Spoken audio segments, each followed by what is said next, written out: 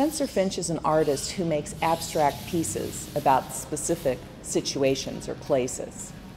In this case, he's made a minimal sculpture for this museum in La Jolla that references the historic building in Rome, the Pantheon.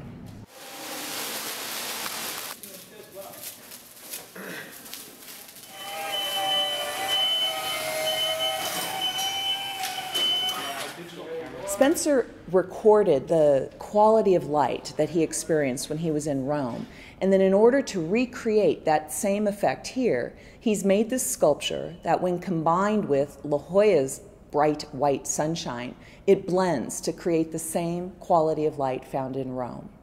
The Museum of Contemporary Art San Diego commissioned this piece to be installed in conjunction with our historical exhibition called Phenomenal, California Light, Space, Surface. So Spencer Finch is a younger artist who comes out of that tradition, but imbues that environmental approach with more of a narrative, I would say. I mean, and a particular interest in creating a landscape that link places, that link stories. Certainly, this piece by Spencer Finch creates a mood. It entirely alters the experience of walking into this building.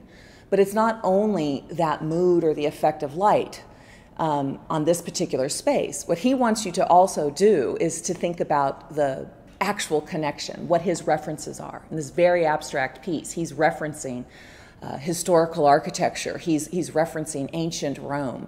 And he's doing that through this, slightly scientific procedure of measuring light and its color spectrums and trying to duplicate that.